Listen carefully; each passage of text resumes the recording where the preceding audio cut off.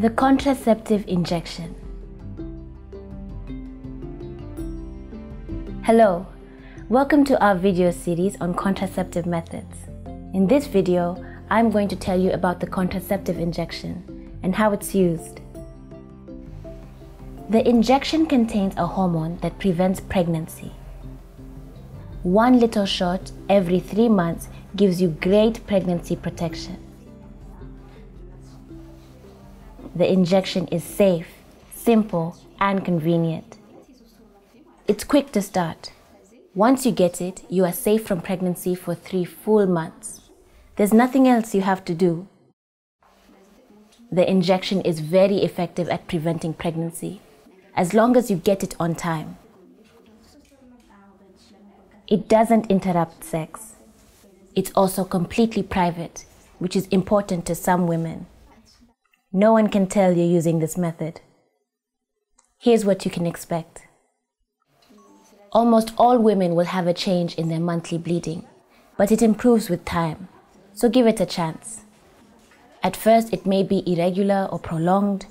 Over several months, bleeding often becomes lighter and less frequent. In time, it's common to have no bleeding at all. This is normal and safe. The blood is not building up in your body. You may also have gradual weight gain, headaches, and mood changes. These side effects may get better over time. After stopping the injection, it can take several months to become pregnant, but it does not cause infertility. Your healthcare provider will ask you questions about your health to be sure you're safe to take the injection, but it's a very safe method for almost all women.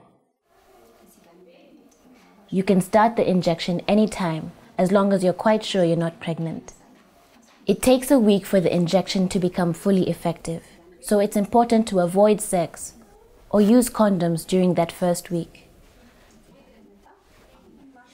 If you're breastfeeding, you can start the injection 6 weeks after birth. The injection is most often given into the muscle in your upper arm. Don't rub the area after the shot though. It should absorb slowly. In 3 months, you need to return for your next shot. It's important to get it on time. From today's date, count forward 12 weeks. The injection will be most effective if you get it on that date. You can still get the injection up to 2 weeks early or 4 weeks later.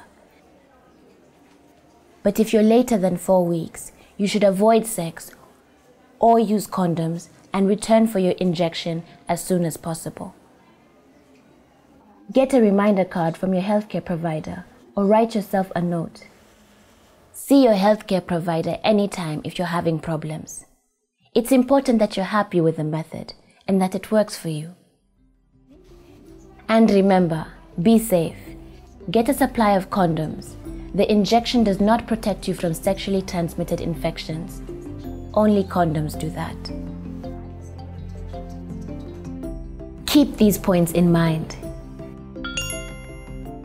The injection is safe and easy.